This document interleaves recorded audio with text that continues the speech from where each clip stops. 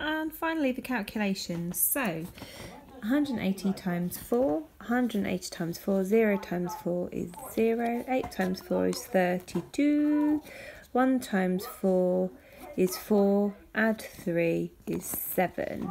So the total internal angles is 720 degrees. So 720 degrees. Now I need to work out what each of the angles are, so I divide them by 6. So I do 720 divided by 6. How many 6's go into 7? 1 with a remainder of 1. How many 6's into 12? 2, no remainder. 0 6's in 0, so it's 120. So each vertex, this is 120.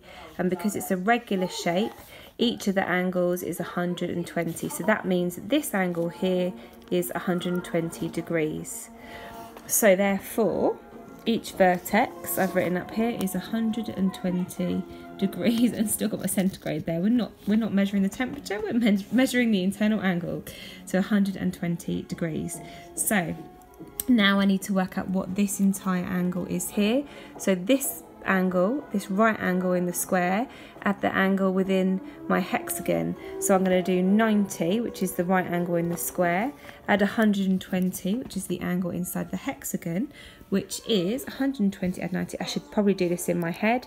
0 add 0 is 0, 9 add 2 is 11, 1 add 1 is 2. So this is 210. So now I know that this angle here in total is 210.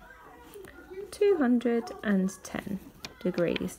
So now I need to work out why. So yep, you've guessed it. This entire angle here, if I can do an entire circle, and I know an entire circle is 360 degrees.